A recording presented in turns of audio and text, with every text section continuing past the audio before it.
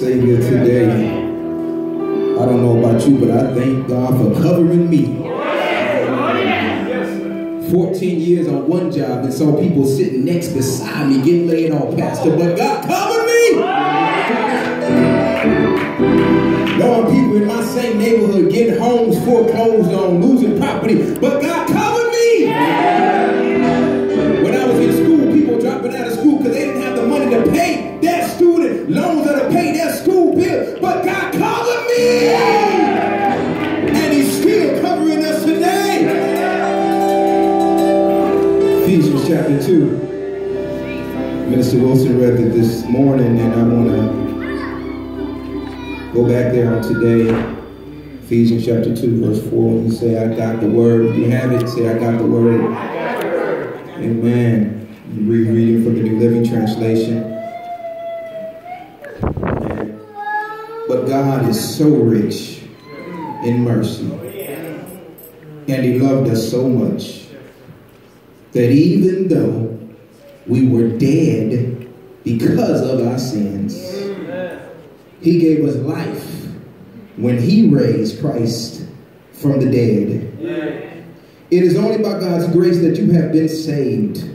Verse 6, for He raised us from the dead along with Christ and seated us with Him in the heavenly realms because we are united with Christ. Verse 7, so God can point to us in all future ages as examples of the incredible wealth of His grace and His kindness towards us, as shown in all He has done for us who are united with Christ Jesus. Amen. As you take your seat, I want to speak today from a subject, living anew in Christ. Living anew in Christ. To make it in this world, we must be in Christ Jesus. To make it in this world, we must be in Christ Jesus. What does it mean to be in Christ Jesus? It means to be alive in Christ Jesus. But not just alive in Christ Jesus, but anew.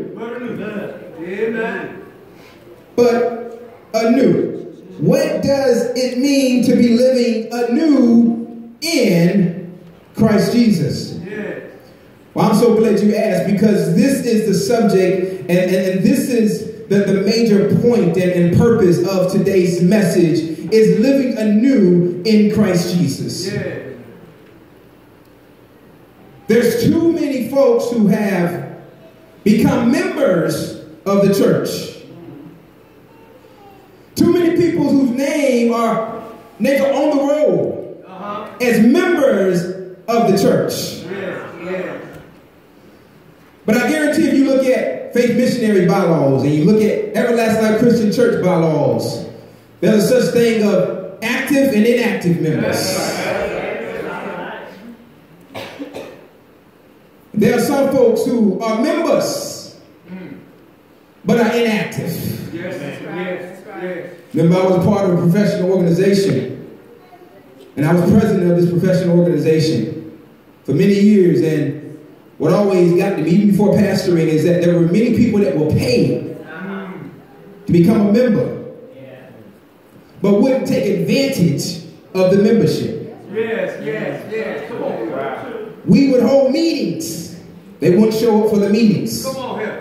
We would have planning retreats. They won't show up for the planning retreats. We would go to conferences. They won't show up for the conferences. We would have continuing education sessions. They won't show up for the sessions. And I found myself answering and trying to answer this question and asking myself, why then pay the membership if you're not going to take advantage of everything that the organization has to offer you? Why sign my name up on the roll when I really don't want to serve? Because there are so many people that are Christians, that are in Christ, amen, but they have not been renewed. They're not anew. And I'm reminded of this man named Nicodemus that came to visit Jesus.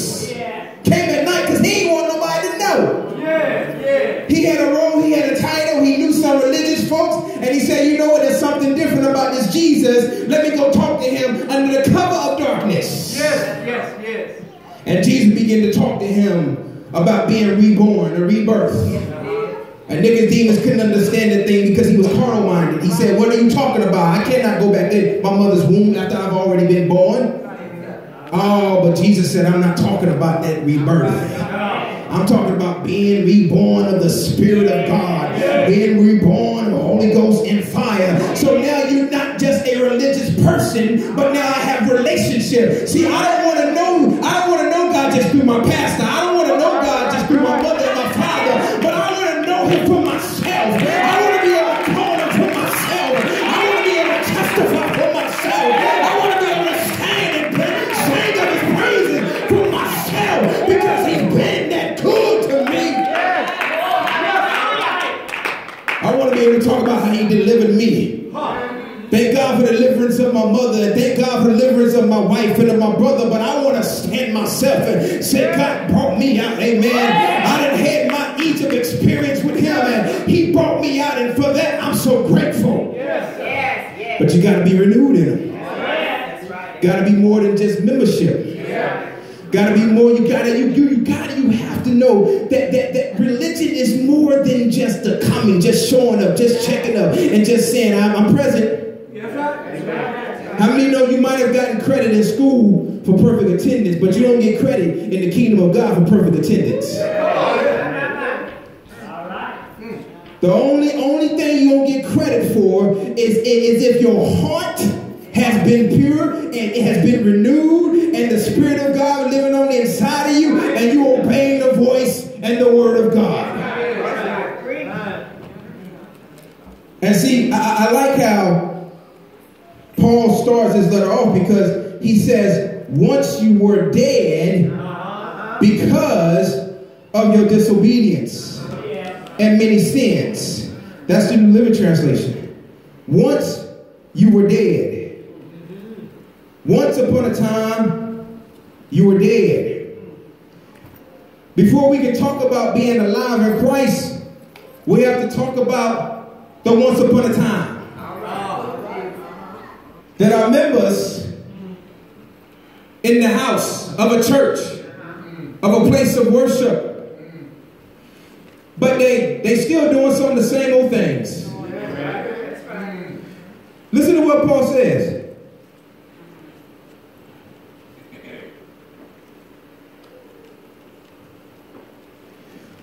Verse 2. So he says, verse 1, once you were dead because of your disobedience. Verse 2. You used to live in sin. Once upon a time, sounds like one of them old nursery rhymes, fairy tales.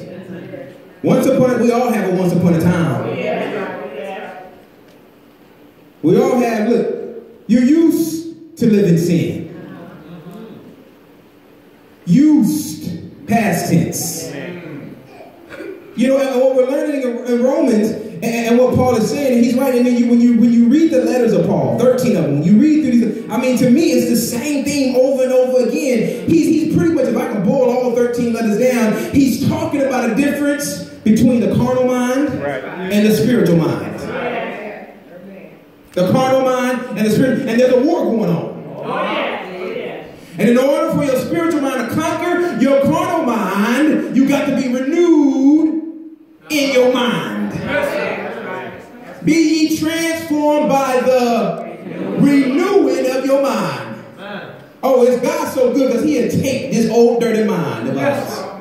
Once upon a time, you were dead because of your disobedience. Take this old, dirty, no good, ungodly mind, and you know what he'll do? He'll renew it. See, some folks want some new body parts. Some people are wanting some of these cosmetic makeovers. How many know that God is so big, God is so good that he'll take what you got and he'll just renew it. I believe it's this term what the TLC will call it, he'll refurbish it. That's the awesome thing about God. If God created us, don't you know he knows us already? He knows everything about us. So what he'll take us and he'll say, you know, I created this and intended you to do this.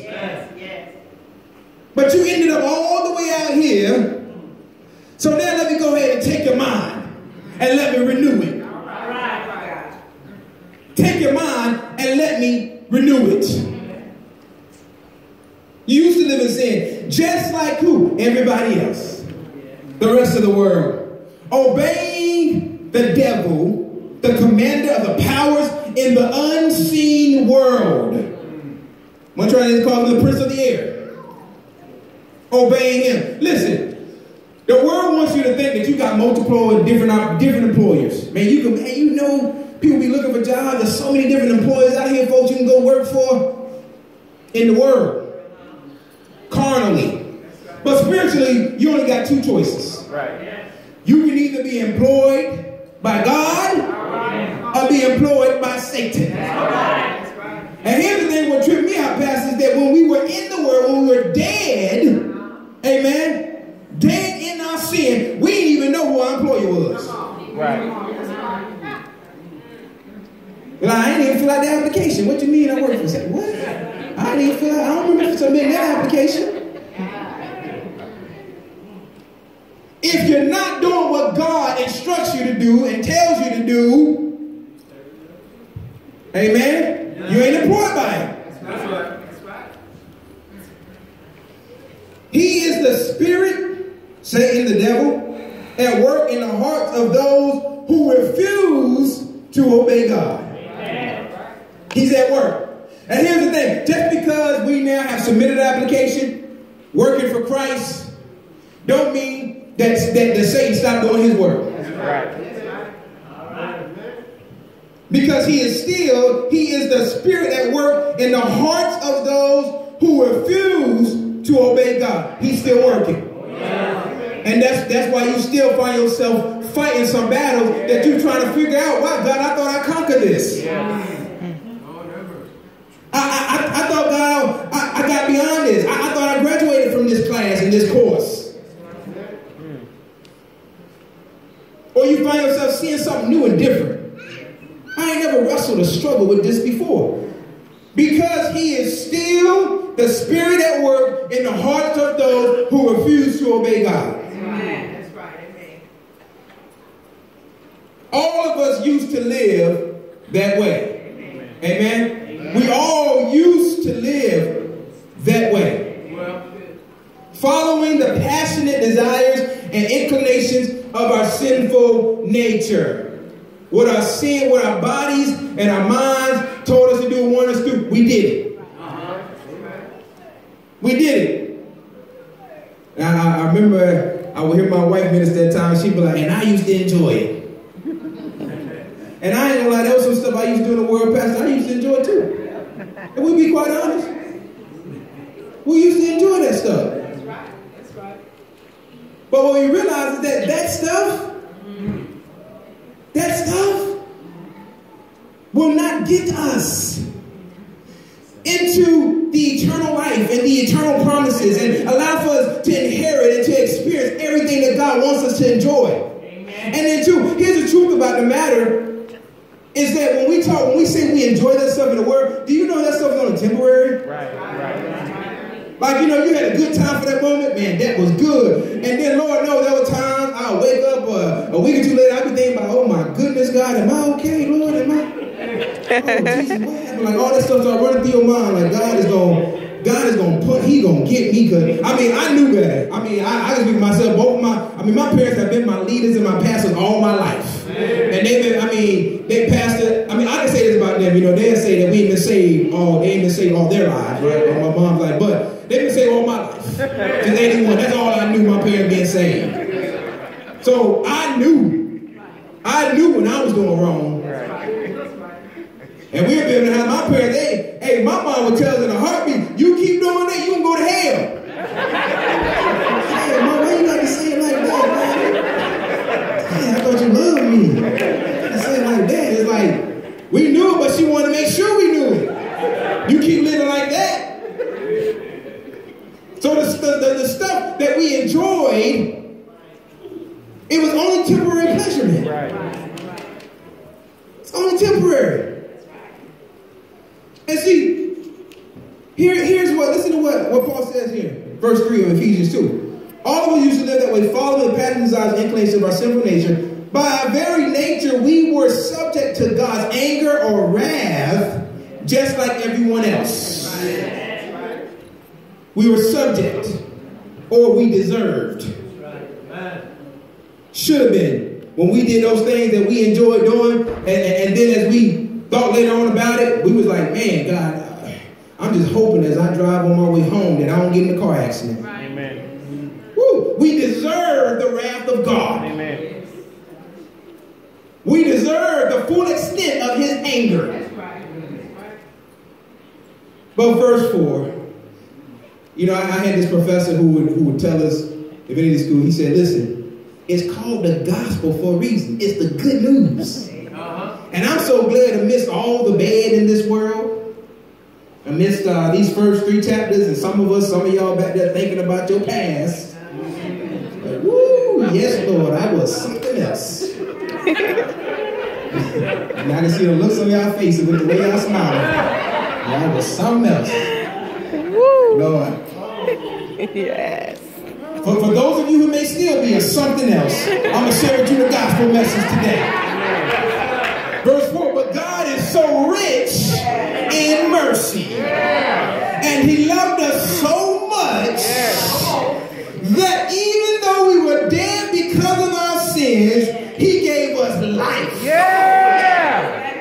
My God, we deserve the wrath of God. But how do you know? It doesn't matter how angry God gets. His mercy will always outmeasure his anger. It doesn't matter how upset you might think he is with you. How many know that his love always goes beyond and is so heavier than his anger? And for that, I'm so grateful for it. Yes, God. For 19, 25, 30, 50, 40, 60, 70 years. I heard, you know, my wife was telling me, who was it your grandmother, your grandfather, one of them gave their lives to Christ at like 70? Your grandmother, like 70 years old? So glad that even after 70 years, living any way you want to live. But God is so rich in mercy. And he loved us so much. Mercy. Grace. Listen, he gave us life when he raised Christ from the dead. It is only by God's grace that you have been saved. Listen. 3 characteristics of our God that were manifested as attributes in the life of Christ. All 3 of them we find here. Mercy, love, and grace. Now together, they outweigh wrath of God, the anger of God. But individually, they also outweigh the wrath and the anger of God. Mercy. Mercy. When we don't receive what we deserve. Mercy. You deserve the wrath. I deserve the wrath of God. I deserve to be forever separated from God. But then mercy shows up. And it says, you shall live and not die. Thank you, Jesus. Every cancer, I'm not going to call you a victim, I'm going to call you a survivor. Every cancer survivor, under the sound of my voice, mercy showed up. Every sickness and disease that desires to take us out is something that originated and started from the fall. And its desire is to kill us. But mercy said, not so. Not so. Grace is when we receive what we don't deserve. So not only does God stop the hand of death, not only does God make Satan and all of his demonic forces behave and line up, but then what he does is he raises us up off of our deathbed and he tells us to live and not die. And he says that you shall be, you will be my royal priesthood. You will be the head and not the tail. You will be above and not beneath. You are more than conquerors through Christ Jesus. But it takes a renewing of the mind. That's right. That's right. Takes a renewing of the mind. To know that even at the age of 11 or 12, when they diagnosed me with a rheumatic fever, heart murmur, doctors would say that, hey, he would have to be on this drug and that drug for the rest of his life. He won't be able to play this sport. He won't be able to do this. He won't be able to do that. Thank God for a praying mama and daddy. Even before I became saved, even before I was saved, I got something. I started learning about this God. I started hearing about this God. And I began to think that, you know what, you might diagnose me one way, but how do you know that I ain't got to believe the prognosis? You can throw all the statistics at me and tell me what I will and won't be, but the more I grew, oh man, and you know what, Satan messed up when I got saved and filled with the Holy Ghost. My goodness. Because then the word of God became alive on the inside of me. And I found myself trusting God that, you know what, God, I don't care what the doctor, now listen, I thank God for the doctor. I take my medicine, don't get me wrong. I'm just waiting, I'm believing and expecting that one day I'll go into that office, right? And I'm going to hear that doctor say, all right, you can stop taking this medicine. We don't understand it. We don't know what happened, but you're going to come off that medicine. But until then, I'm still walking, still got doctors looking at me and saying, even after 38 years, they say, you know, I don't understand. My cardiologist told me, she said, by the time I have patients that reach your age, I've been seeing this cardiologist I saw for almost 30 years of my life. And she said, before folks reach your age, they have had a heart valve replaced. At least when have open heart surgery. And she said, I don't know what's going on. I said, I know.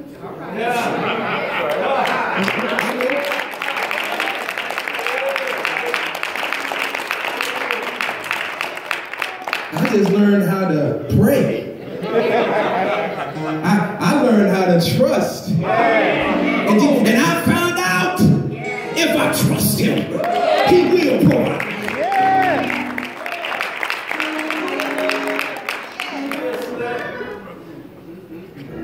Wife married 8 years. Wife and I. Doctors told us she'd never be able to have a child. Oh, God. But I had a dream. Little girl. Literally, she was in operation after operation after operation. One time, doctors had her open up on the operating table. Her mother was there. Her father came up from South Carolina. The doctor came out before we had Nancy. And he said, listen, we're looking at her, you know, her organs, her fertility organs and everything, and we're going to be honest with you. We don't ever see her being able to have children. But before we do a hysterectomy, take her reproductive organs out, we need your permission. And I kind of looked at her parents, you know, trying to see if they'd give me an answer. And her mom kind of looked at me. I said, wow, we just been married a few years. 4 years. I'm like, God, wait. And God just said, trust me. My God. Who you gonna believe? Jesus.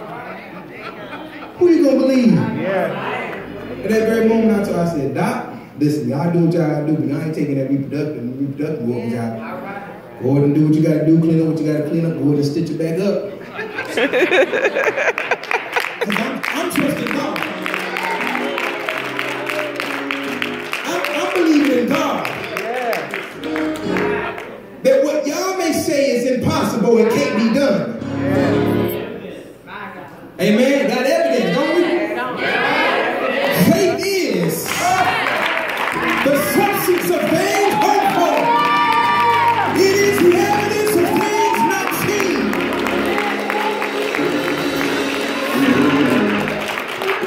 Listen, God is just saying today, you might not see, you might not have the evidence today, But just keep believing. Just keep trusting him. That's all we're doing right now, Pat. We just trusting him. That's all you've been doing for 24, 27 years. It's just trusting him. You know, I've been with God for so long, I don't know what else to do. I mean, when we were children, my sibling, we used to play church. I've been doing church for so long, I ain't got no other reason. I ain't got nothing else to do but to trust him. I believe that's where the three Hebrew boys were at when they were in that fiery furnace. They're like, hey, listen, I'm going to tell you what, you throw us in there if you want. But listen this. Listen this. We believe that our God can deliver us. But you know, for those folks who say your God probably won't, you know, we don't believe God deliver. I'm going to tell you this right now. I'm going to put this disclaimer on it. You throw us in there, even if our God don't deliver us, I still believe he can. The question is, even when you're in the fire, can you still believe that God can do it? Even when the doctors say no and it cannot be done, will you still believe that God can do it? Throw me in all you want. Throw me in all you, because the fire that you throw me in is not greater than the fire that's within me.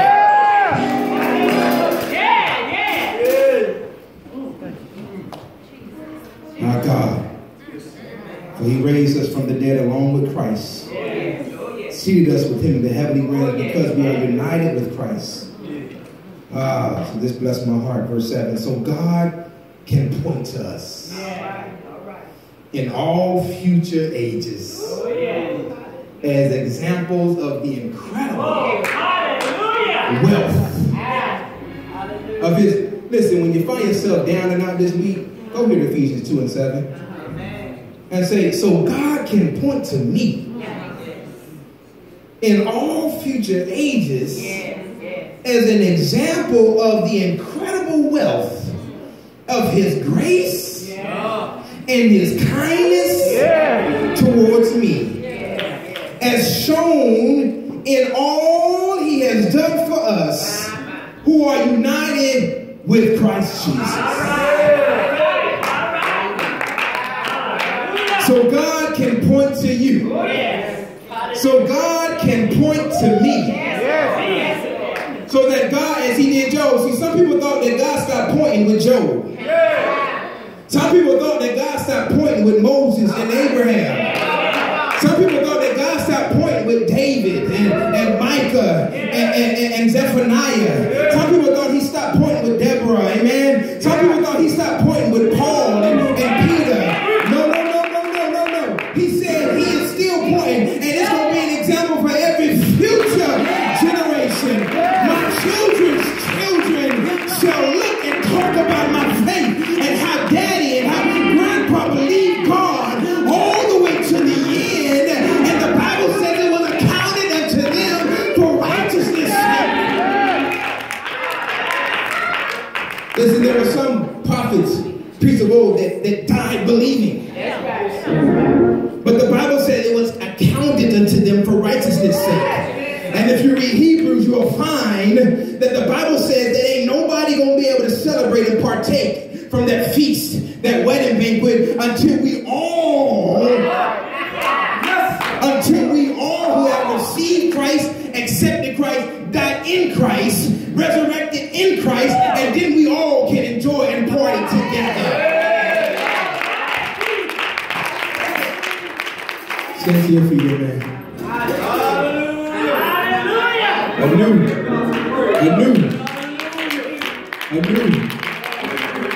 Anew in Christ. Listen, salvation is here today.